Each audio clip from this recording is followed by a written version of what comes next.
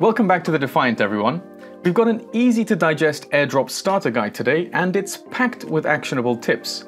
Now, with all the recent hype around the endless list of airdrop options and a new project announcing points almost weekly, it can be difficult to pick a starting point for your airdrop farming journey. So today's airdrop guide is really something anyone can use to get started because we've included a solid range of options. Some airdrops are purely DeFi focused, some are NFT and digital art focused, others have daily gamified challenges, and one simply involves hardware. There's really something for everyone here, which is why you should stick around till the end and figure out which airdrops you can get started with today. So without further ado, let's dive in. Now, as we're focusing on Solana airdrops, it goes without saying that you'll need a wallet like Phantom or Solflare, which are compatible with the Solana ecosystem. Once you have a wallet, the Solana ecosystem really is your oyster and you're ready to get going. We're kicking things off today with the massive Jupiter airdrop. The recent Jupe airdrop distributed 1 billion tokens to nearly 1 million wallets, making it one of the largest we've seen so far. Jupiter is a liquidity aggregator for token swaps, perpetual futures, and decentralized stablecoins, offering a range of tokens. The project confirmed their token launch, allocating 40% of the total supply for airdrops. Users who had already interacted with the platform before November 2nd were eligible to share the first 10% of that supply. Future airdrops with the remaining 30% of the supply will be distributed in 3 rounds. So here's a step-by-step. To qualify for the upcoming Jupiter airdrop rounds, users must swap tokens, set limit orders, set DCAs or dollar cost averaging, use the Jupiter bridge, and/or trade perps. So to get started, we'll head over to jupe.ag and we will connect our wallet. Once we're in, we're going to start by clicking the swap tab. And here we can decide which tokens we want to trade. Next, we're going to the Limit Order tab, where we can select the tokens we want to buy and the price at which we want to buy them. We also have a DCA tab, where we can decide at what price we want to buy tokens and with what frequency. So for example, assuming I want to buy a small amount of SOL every day, I could decide that I want to buy 0.1 SOL every day for the coming week. And finally, we have the Bridge tab, which is a very straightforward tab. Here I can bridge my tokens between different ecosystems. So let's say I want to bridge my USDC from Ethereum to Solana. I can do that right here and qualify for Jupe airdrop points.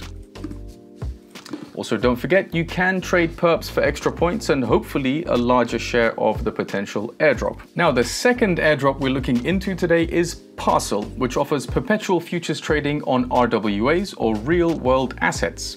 In other words, Parcel allows people to long or short real estate markets without having exposure to the underlying asset.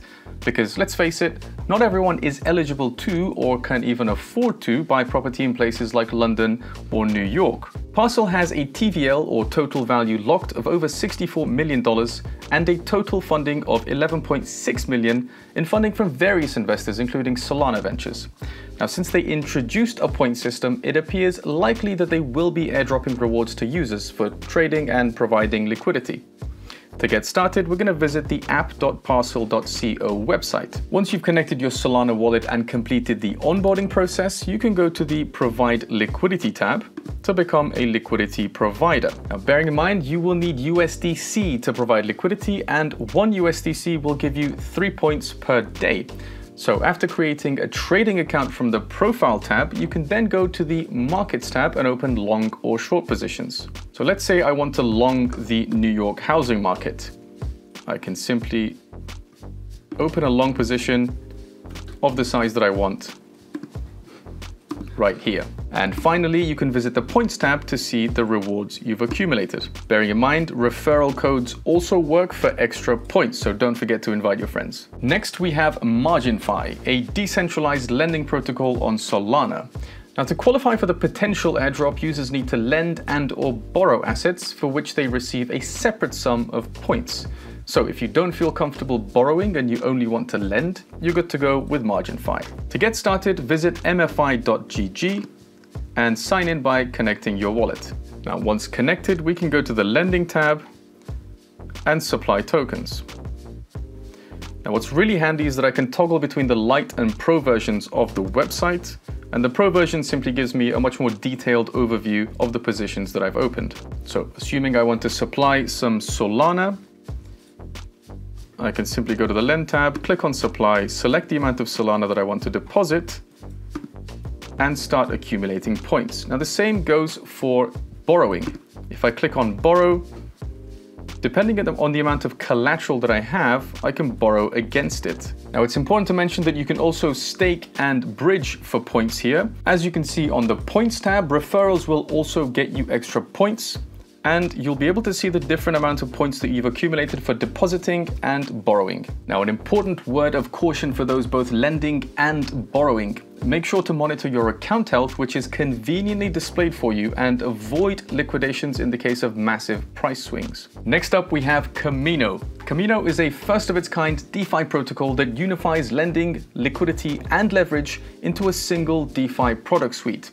While Camino doesn't yet have their own token, they may well launch one in the near future. So users may get an airdrop based on the points if and when the token goes live.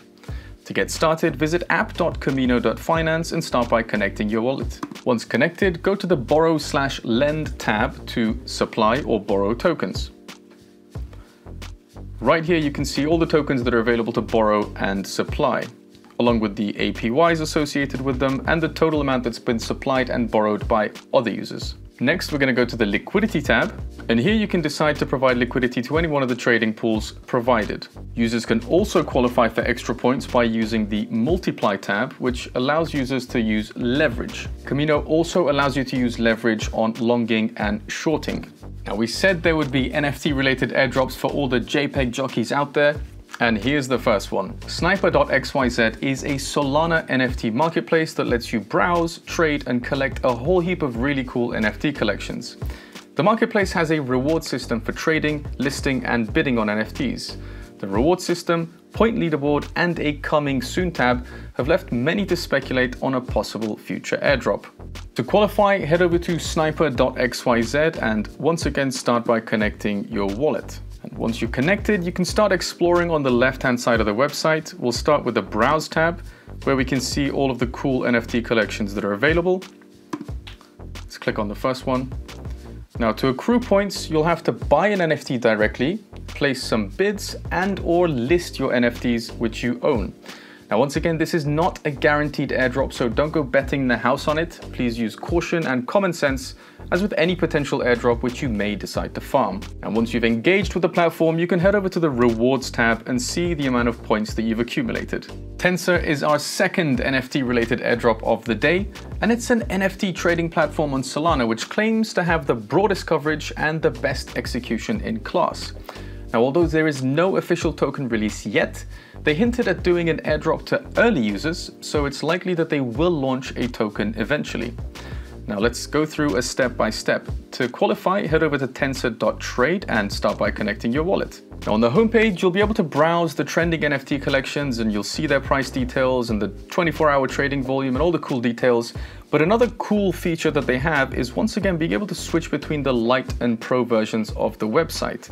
Now, if you're familiar with OpenSea, the light version looks a lot like the NFT marketplace that we're familiar with, while the pro version looks a lot more like a trading platform. Now, once you own an NFT, you can list it and place bids for other NFTs.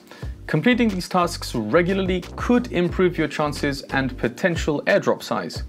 Users will then earn loot boxes based on the points they accumulate on the platform. You can of course go to the Rewards tab and see the amount of points that you've accumulated. Now, please note that there is no guarantee that they will do an airdrop to early users or even launch a token. Next, we have Drift Protocol, a decentralized, fully on-chain perpetual swaps exchange built on Solana. Drift Protocol has already raised $3.8 million in funding from investors like Multicoin Capital and Jump Capital. While they don't yet have their own token, there is speculation that they could launch one in the near future. Trading on the platform could qualify you for an airdrop if and when they launch their tokens. To get started, once again, head over to the website app.drift.trade and connect your wallet. So let's start by heading over to the spot and perpetual trading tabs, where we can select a pair and start trading. Next, we're going to go over to the Earn tab, where you can lend and borrow. Next, you can also visit the staking and liquidity pools section to earn leverage yield on Sol staking. Alright, once you've engaged with the platform, it's time to head over to the rewards tab and see how many points you've accumulated. Now, a quick reminder that points are rewarded for both trading volume and providing liquidity. Next, we have Drip House, an innovative NFT platform allowing users to become a collector of fine and rare digital items.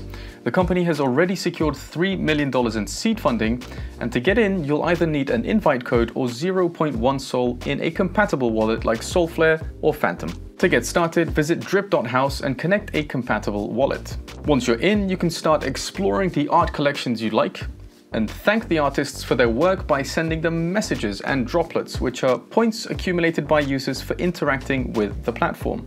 Users can open chests every 24 hours to unlock small rewards and accrue more points. So make sure to come back daily and repeat to claim more droplets. Now we have a bonus round. Next up is the Solana Airdrop itself. What? How can that be, you say? Well, we reviewed the Solana saga a few months before the Bonk airdrop frenzy, which saw Solana saga phones fetching for up to $5,000. Soon after, Solana announced the Saga 2. Yeah, well, if you pre-order the Saga 2 for about $450, you'll likely qualify for the upcoming airdrop, or so people say. Considering multiple airdrops were given to the OG Saga owners, who knows what sort of Easter eggs they'll have in store for users of the Saga 2. Now, and on that note, what do you think of the Solana Saga 2 and its price tag? Let us know in the comments below. Alright, we hope this airdrop guide has helped you decide where to start and given you a few tips to maximize your points for potential airdrops. As always, stay defiant and happy farming, everyone.